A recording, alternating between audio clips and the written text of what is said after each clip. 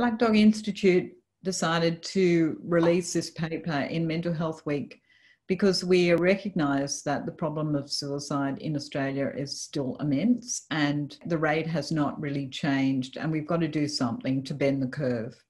I would say that in the last decade, we've really made strides in suicide prevention, in understanding how better to do it.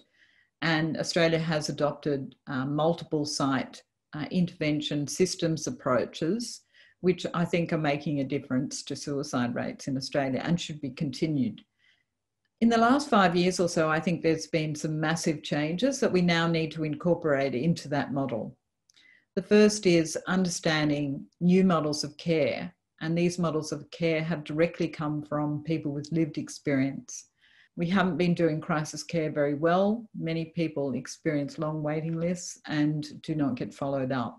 So new models of care are required, and consumers have come through with a large number of different sorts of safe havens or community respite areas for people with lived experience.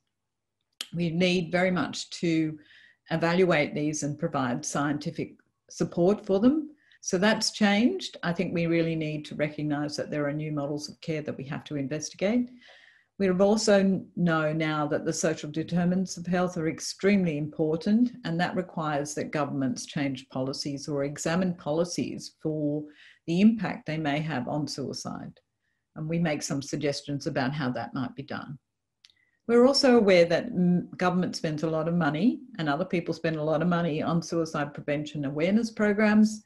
Our view is that these may not be the best spend, that really if you're going to put out a suicide prevention awareness program, you should be accountable and you should be able to show that it actually reduces deaths, suicide attempts or suicide ideation.